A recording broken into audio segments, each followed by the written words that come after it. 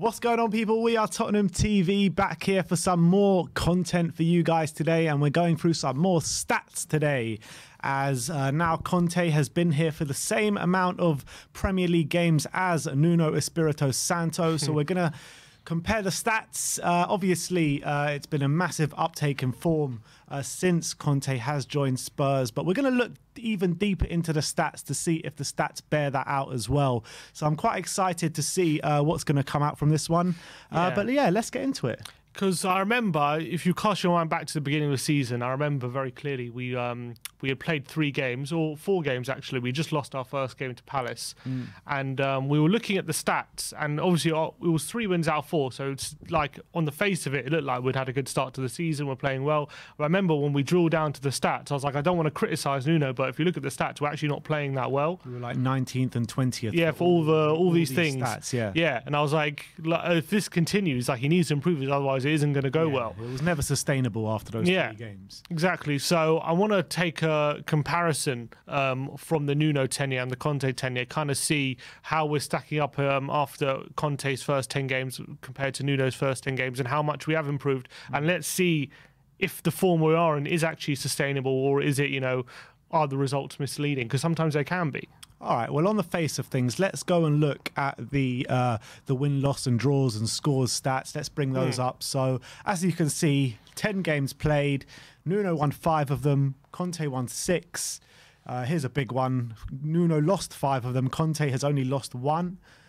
Drawn, Nuno actually didn't draw any, and Conte has drawn 3 games. In terms of how many we've scored, there's a big difference there. In terms of Nuno got 9 goals, Conte has scored 17. Conceded as well, there's a big difference there, in 16 for Nuno, 8 for Conte. And points is actually, it is better for Conte, but not that much better, 15 to 21. Well, it's interesting because it seems on the face of it not that much better, only 6 more points. But if you extrapolate that over a whole season, that under Nuno you're set for around 57 points, and under Conte you're set for 80 points. So there is quite a big difference actually when it's points per game kind of extrapolated. Very true. But in terms of wins, we actually only have 1 more win under Conte, but it's about the games we're not losing, was being the big difference. We're just a lot more harder to beat on the face of it.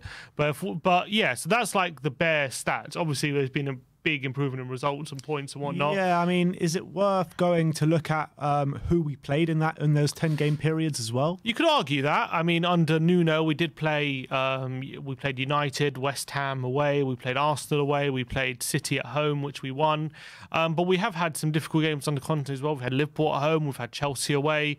Obviously, Leicester away is not an easy game. So I would say Conte's had probably easier games, but it's not. But it is half and half in terms of, it's not like it's all been easy for Conte and all been hard for Nuno. And it's interesting because, like, in the hard games under Nuno, the Man City game, the Wolves game, we got points in those games. Yes, we lost points under Nuno against teams where you wouldn't really expect us to lose points, like Crystal Palace. I can't remember off the top of my head who else, but Conte, since he's come in, he's put away the sides which we should be putting away.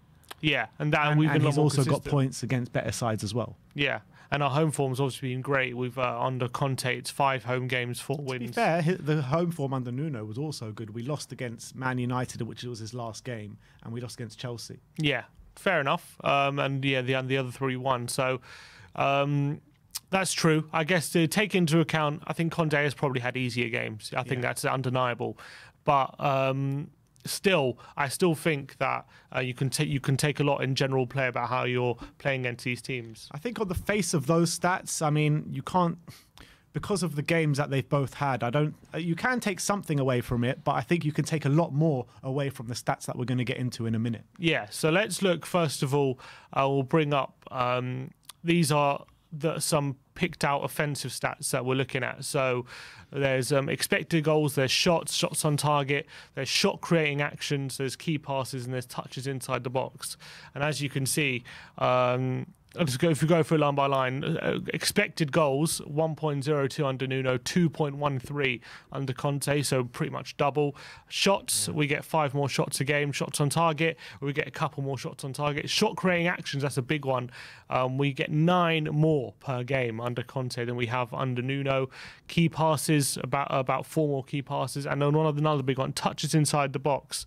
10 touches more inside the box under Conte than under Nuno. So am I right in saying those stats in the Nuno tenure were all in at least the lower half of the Premier League, if not the bottom 3? Yeah, we were very low down, and we were pretty much struggling. It was very well known under Nuno. We struggled massively to create chances, didn't we? Especially in a lot of the big games, and it was very difficult for us to really hurt the opposition. We barely shots on target, as you can see. We only had like 3.7 per game, but the XG was only 1.02, so we weren't really in threatening positions. That's the crucial point. Under Conte, the expected goals up to 2.13, which is I think 3rd behind City and Liverpool at the moment since Conte took over.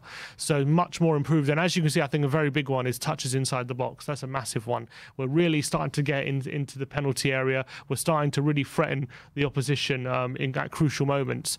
And I think 10 more touches inside the box pretty much each game is massive. And the more you do that, the more you're going to be hurting the opposition, especially when we've got players like Kane and Son in around the penalty area.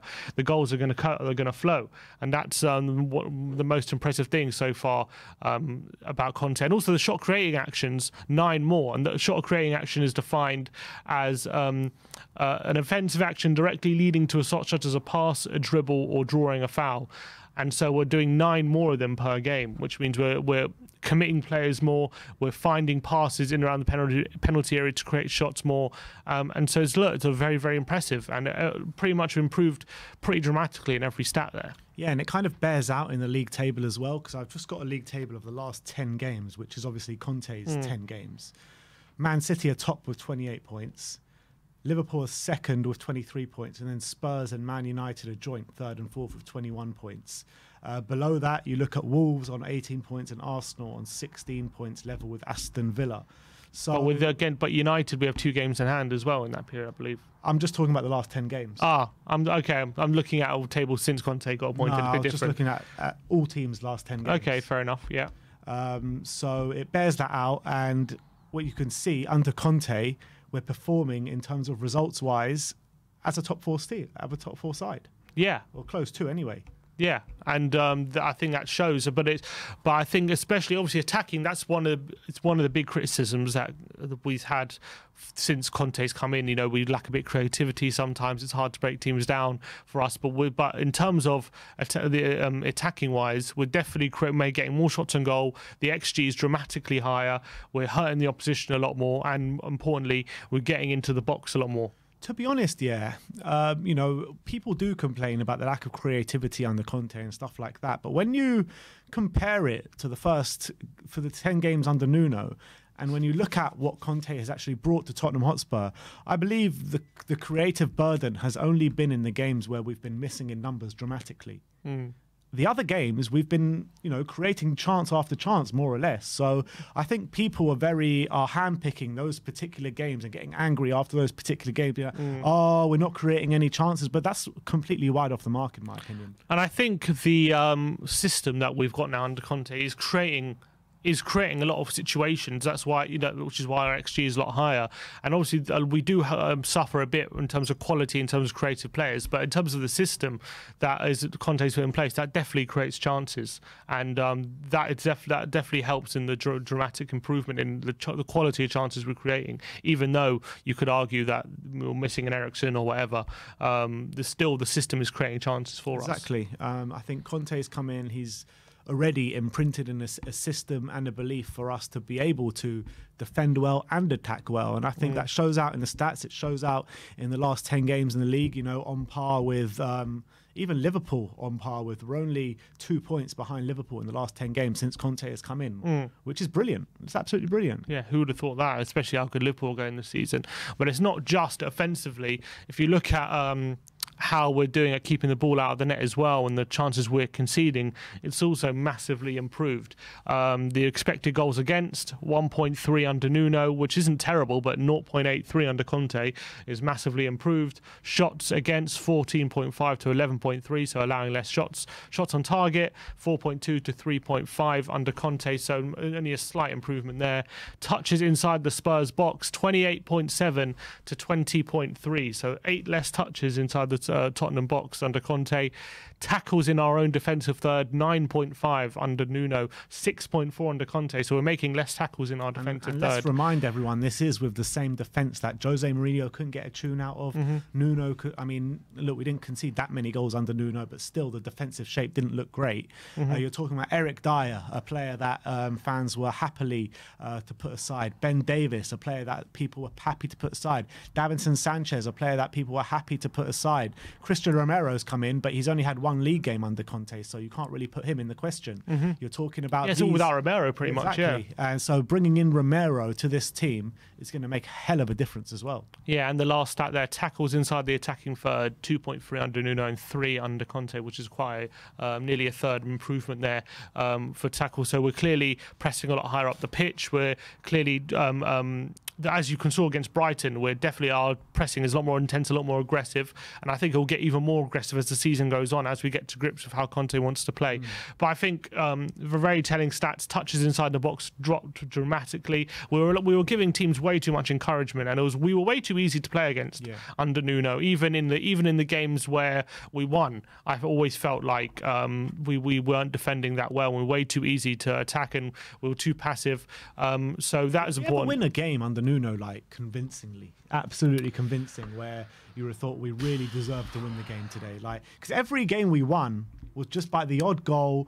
Sometimes it came luckily, and, you know, like that Watford game, for instance. Yes, we probably deserved the win that day, but the goal came just by Sonny, just with a free kick that goes all the way through.